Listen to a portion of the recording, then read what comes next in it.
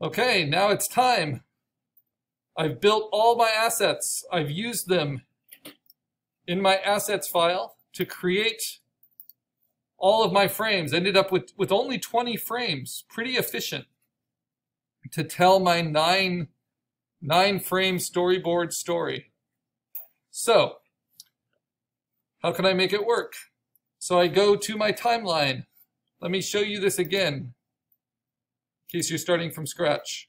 So you go up to Window, you find Timeline. These are the animation tools within Photoshop.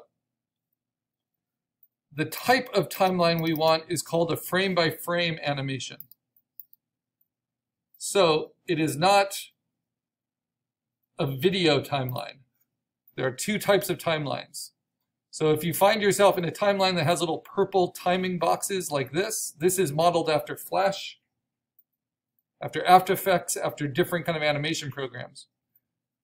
We do not want that. We want this little icon in the bottom left of the timeline window, which is a frame-by-frame option.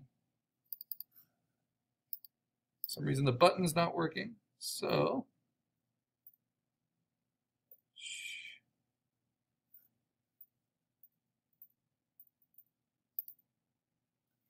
let's open it again. Come on. Oh, I think by showing you that, I just messed it up. Why won't it go back?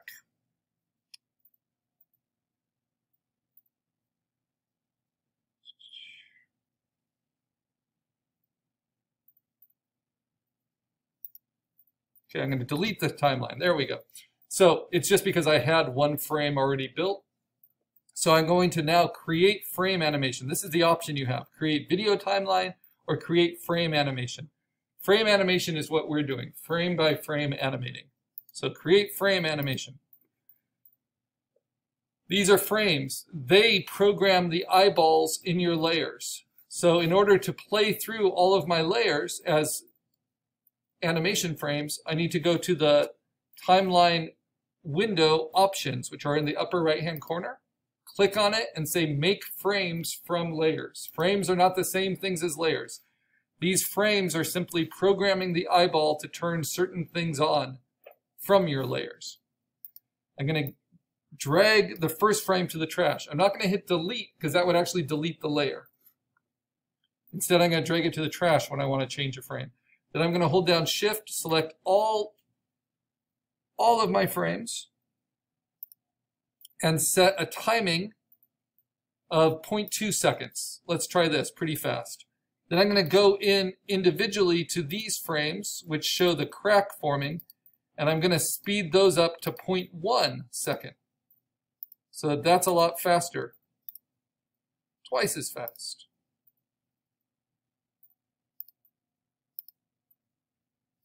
Oh, I didn't want this one to be 0.1. I want that 0.2. This 0.1, this 0.1.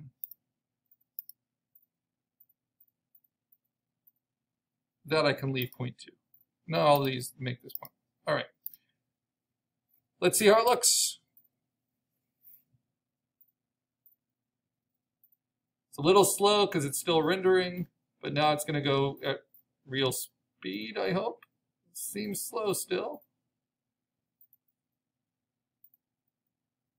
Okay, now it's going at real speed.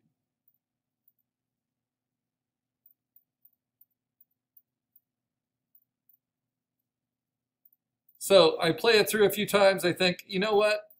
I don't like how fast that crack forms. It's more like a zipper than a crack. So let's slow it back down. Maybe do 0.2 for the first crack. Maybe do a custom. So you say other, and then you do 0.15. You can go up to the hundredths place after the decimal.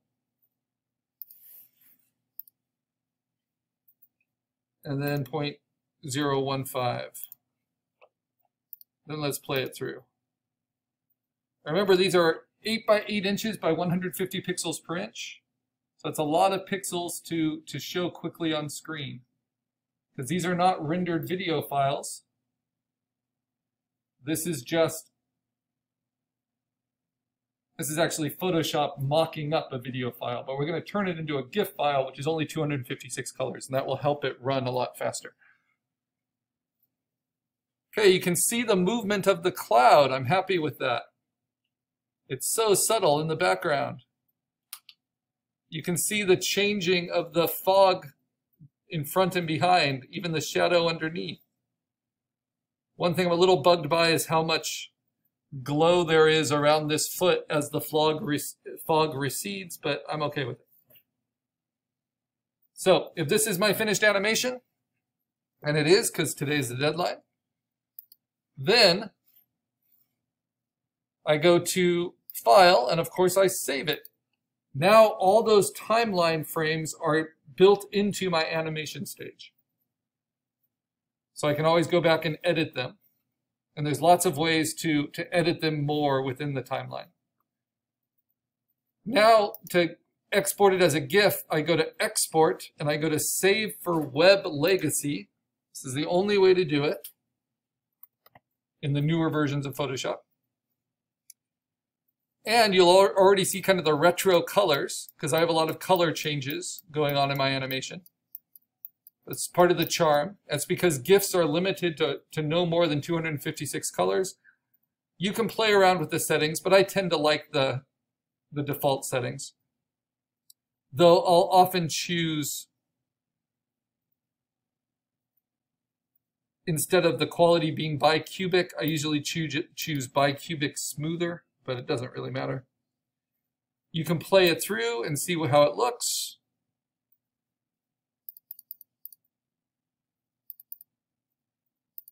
I like that kind of graininess it has as a GIF animation. And I like its endless cycle, right? Because it's set to reset. And the only slight cut that exists is that the clouds reset.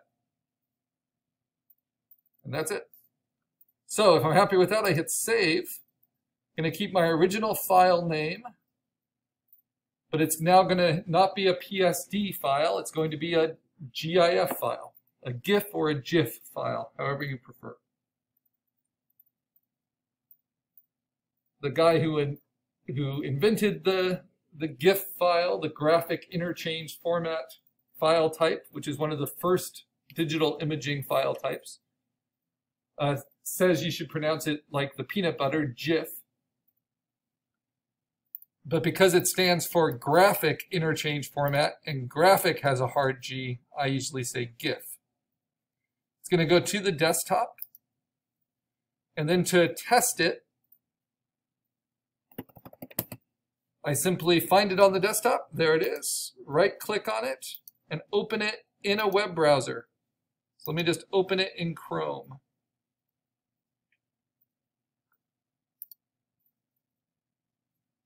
Probably should have done Firefox because I already have it open. And that is the file you will put up into Canvas. Okay, well, that is opening. Now I need to go to my animation stage, and I need to get this ready to output my refined storyboard. The first step to doing that is making sure you turn your rulers on. We're going to be doing layout. Design layout within Photoshop. And the only way to do that well is to always grow things from the center.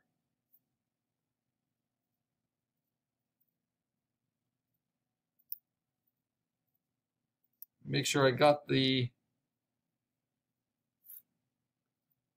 Chrome is having trouble, so I'm going to force quit that, and I'm just going to test it in Firefox. I know some of you were noticing that Chrome was giving you strange error messages. So that's why we always have Firefox installed too. It's probably because it needs an update. And it's opening in a new Firefox. I have no idea why. Okay, anyway, we'll move on. So to output our final storyboard, we need to change our animation from being a flip book into being a set of 9 cards that we deal out on the table arranged like a comic book. Because right now, all of the layers, all of the frames are stacked on top of themselves. Yeah, I don't know what's going on with my computer, being so slow to open a web browser. Okay, so let's do this. In Photoshop, you make sure that your rulers are turned on by hitting Command R. Then with the rulers turned on, you use the Move tool and you drag guides, if you haven't already, to each side of your animation square. So you know when you shuffle cards, you kind of clean them up on the edges, you bang them on the table. That's what we're doing. Now we're going to do an extra step, just in case you did some fancy stuff in the frames, like you set one frame to have multiple things turned on, because you can do that. You can organize your frame where you have different opacities. You know, I could make a dramatic frame like that, where it goes like this, then this, then this, just to make it a little bit more shocking. Because not only does the timeline tool animate the eyeball and what layer it's showing, but it can also animate opacity, and it can have multiple layers on at once. It can also have things like layer styles turned on, specifically for individual frames. So there's a lot you can do with that. So an extra step, if that's what you've done, or even if it's not, it's just a good practice. So I'm going to take back that change, is to do the reverse of what we did when we made the timeline. Instead of making frames from layers, we are going to make frames into layers. We're going to flatten the frames into layers.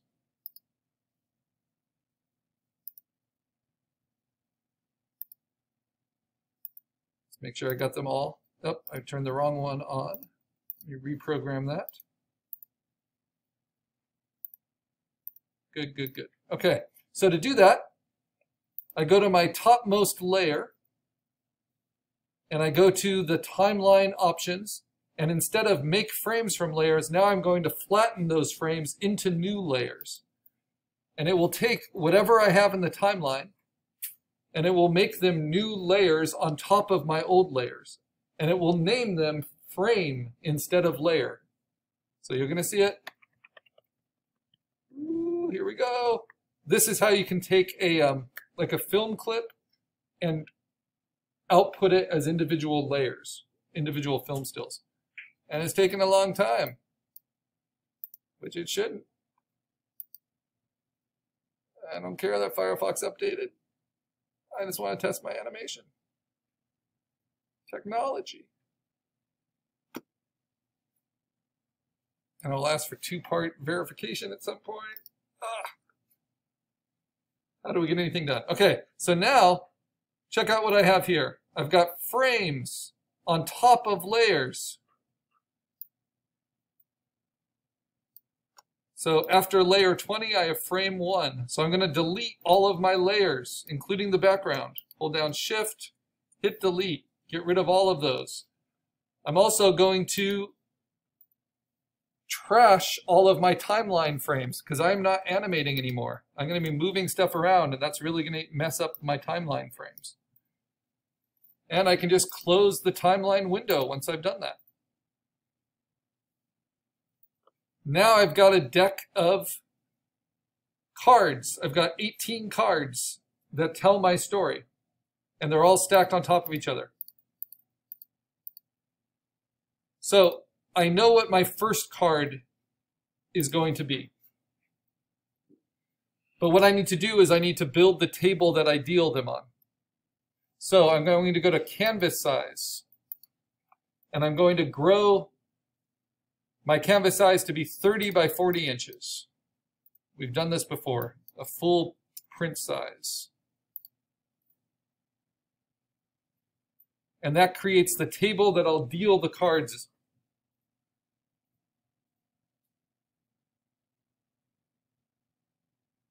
And then in the next video, this is just taking too long to process, I am simply going to move the images I want into the right positions on my